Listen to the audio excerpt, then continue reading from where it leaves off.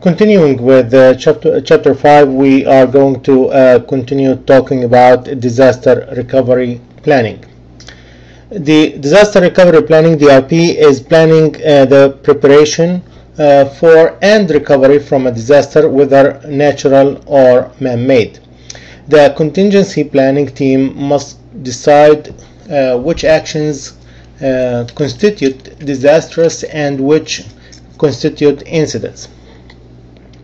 At the time that a decision is made and the situation is classified as a disaster, the organization may change how it's responding and take action to secure its most valuable assets to preserve value for the longer term, even at the risk of more disruption in the immediate term.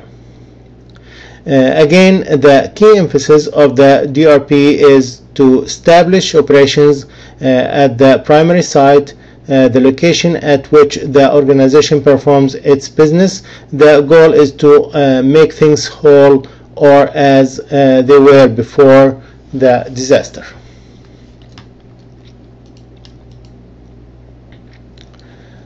Business continuity planning outlines re-establishment of critical business operations during a disaster that impacts operations at the primary site. If there was a major impact on the current location of the business and operations cannot be continued, there must be a plan to allow the business to continue to function in a different place, different location, or some other arrangements. Managers will include in the business continuity plan a continuity strategy that integrates off-site data storage and recovery functions. There are a number of strategies that an organization can choose from when planning for business continuity. The determining factor is or in the selection between these options is usually the cost. In general, there are three exclusive options. We look at hot sites, warm sites, and cold sites. And there are three shared functions. The timeshare, which is a hot, warm, or cold site that is leased in conjunction with a business partner or sister organization. Service bureaus, an agency that provides a service for a fee. Mutual agreement, a contract between two or more organizations that specifies how each will assist the other in the event of a disaster. To get off-site disaster data storage types of sites up and running quickly, the organization must have the ability to port data into the new site's system. There are a number of options for getting operations up and running quickly, and some of these options can be used for purposes other than restoration of continuity. This includes electronic vaulting, the bulk batch transfer of data to an off-site facility, remote journaling, the transfer of live transactions to an off-site facility. Only transactions are transferred, not archived data. The transfer is real time. Database shadowing, not only processing duplicate real-time data storage, but also duplicating the data set or databases at the remote site to multiple servers. Crisis management includes the actions taken during and after a disaster. It focuses first and foremost on the people involved and addresses the valuability or viability of the business. How valuable is the business? The crisis management team is responsible for managing the event from an enterprise perspective and covers supporting personnel and their loved ones during the crisis, determining the event's impact on normal business operations, and if necessary making a disaster declaration, keeping the public informed about the event and the actions being taken to ensure the recovery of personnel and the enterprise, and communicating with major customers, suppliers, partners regularly dealing with them, or other agencies, industry organizations, and the media and other interested parties to inform them about the situation of the disaster in the company.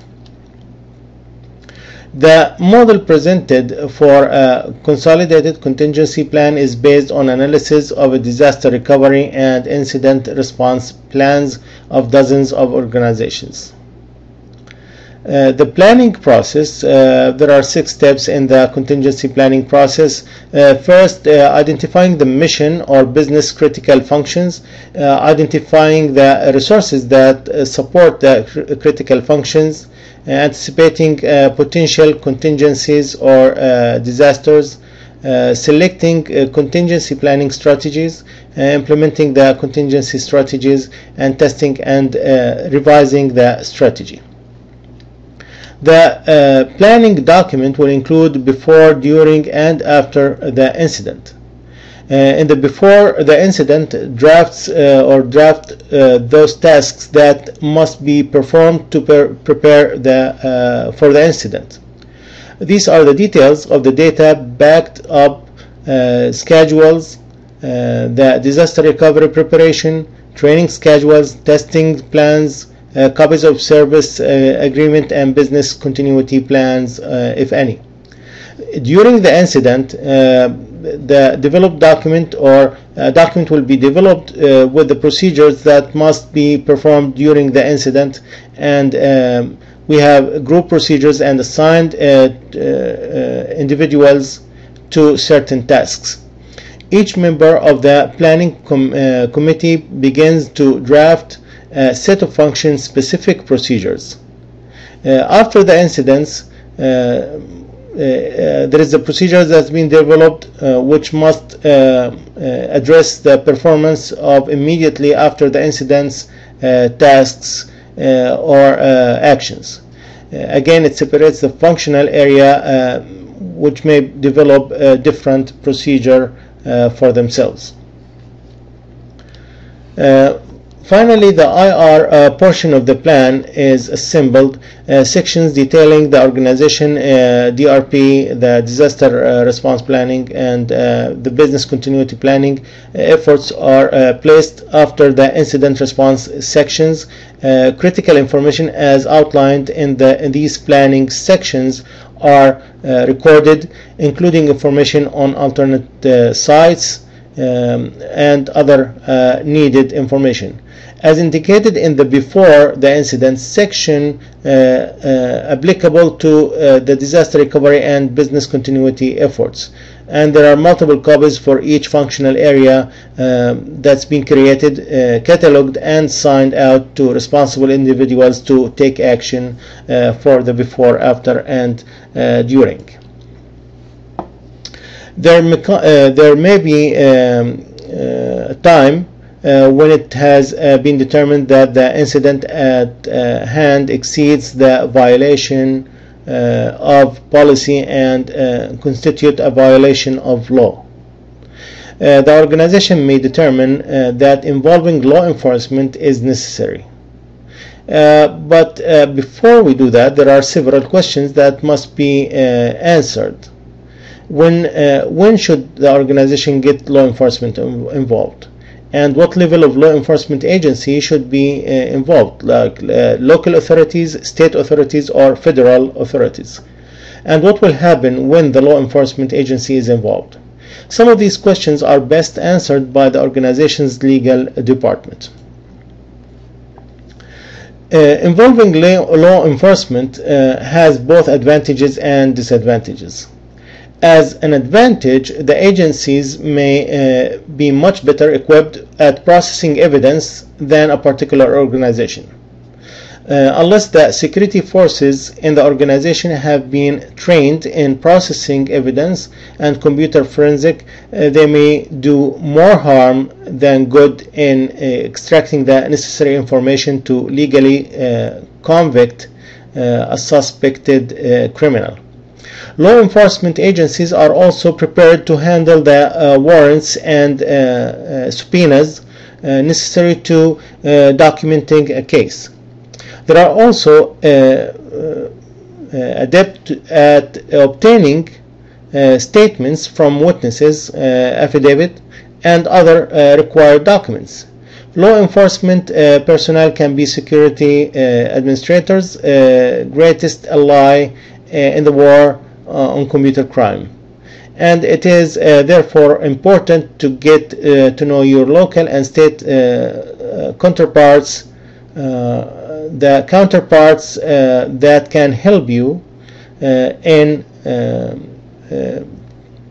catching the suspected person or the suspected criminal in the case.